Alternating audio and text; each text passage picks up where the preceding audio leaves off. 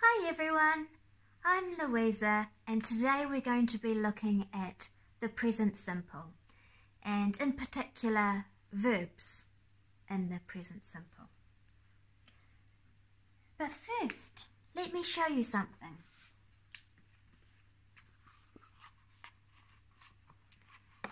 What's this insect here called? Yeah, an ant. And what about this one?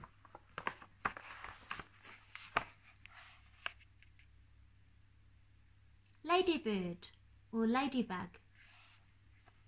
Good. So today we're actually going to be reading an article about a man called Dr. Mark Moffat, and he loves bugs. But first, have a read of that article and see if you can find the answer to this question. What do the ants and other bugs? What do the ants and other bugs often do to Dr. Moffat? Okay, find out the answer.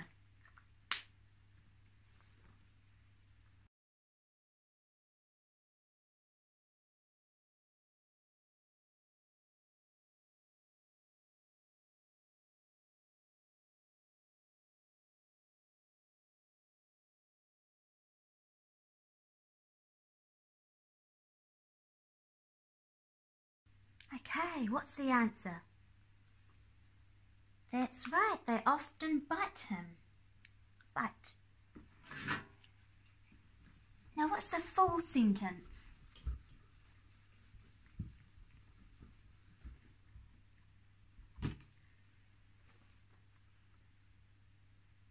Yep, so the ants and other bugs often bite him,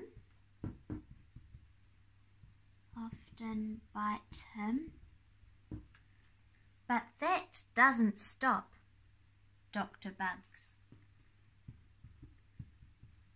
But that doesn't stop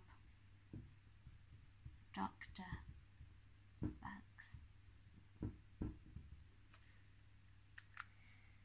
Now, did this start in the past, present, or future? When did the bugs start biting him?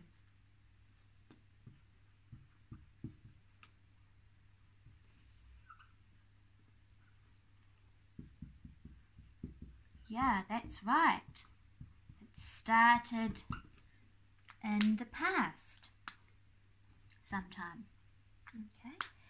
Do you think the bugs still bite him? Yes, and how do you know? That's right. Often. Okay, so we know it's happening in the present. And what do we call that type of word there, often?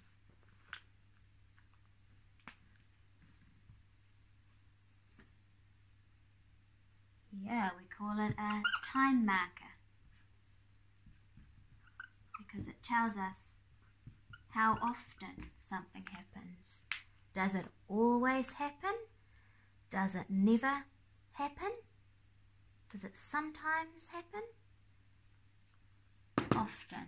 The ants and other bugs often bite him. Okay, do you think the bugs will still bite him in the future? We don't know, but probably. Okay, so possibly continue into the future. What do these crosses here mean on this line? Yeah, repeated actions. So these repeated. Something happening over and over again. Okay, and in this sentence, where is the subject? That's right. The ants and other bugs. So we've got subject. Okay, and where's the verb? Bite. That's right. So we've got subject plus verb. Good. Okay, now what does the article say about Dr. Moffat going all over the world?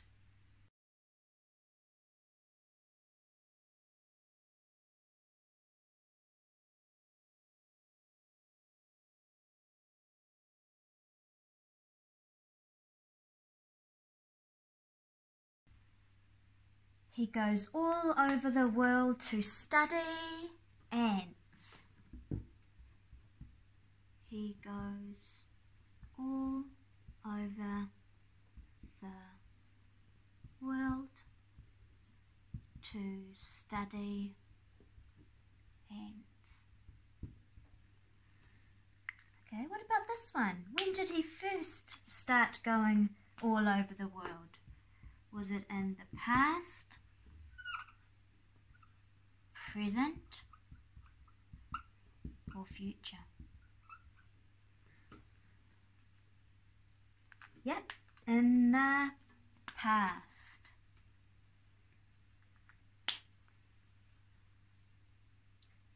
Does he still travel around the world? He does. How do you know? That's right, goes. Okay, so it's in the present. Do you think he will continue to go all over the world to study ants? Probably. He loves ants, but we don't know for sure. So just do lines like that. Good. Okay. And in this sentence, what's this here? He. Yep. Subject plus, what's this? Verb. Good. Okay. What does it say in the article about Dr. Moffat watching the ants?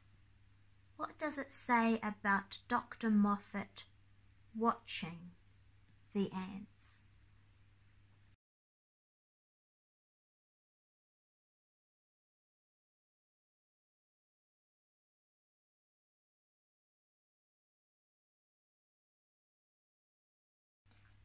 Good. He watches them.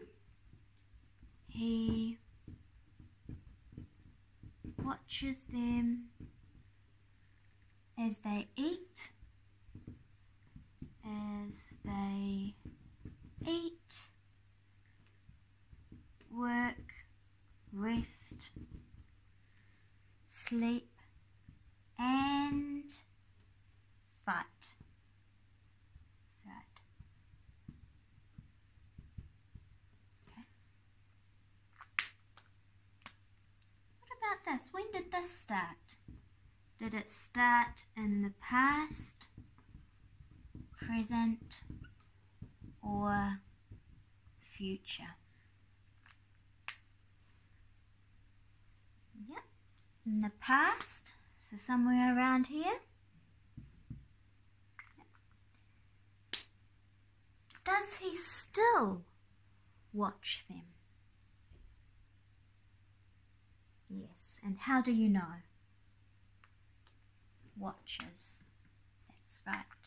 Okay, so it continues to the present. Do you think he will continue to watch them in the future? Possibly, maybe. Okay. Now, what's this here? Yep, subject plus verb. Good. So, what have we been looking at today? That's right, verbs in the simple present or present simple. Okay, verbs in the present simple. Okay, and why? Why do we use the present simple?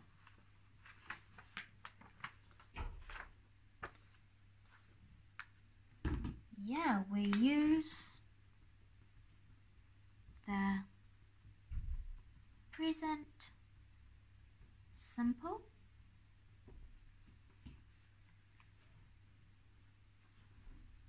to talk about habits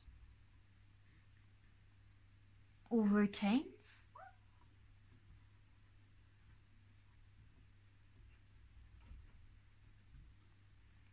schedules and facts.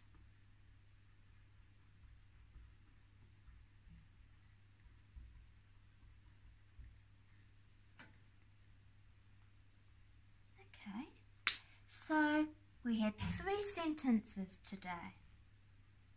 What were the verbs?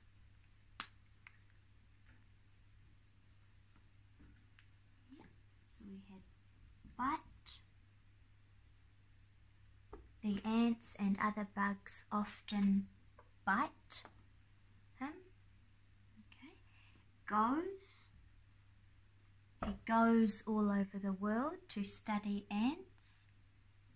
And the last one, he watches. Thanks for watching today. Have an awesome day and we'll see you next time. Bye.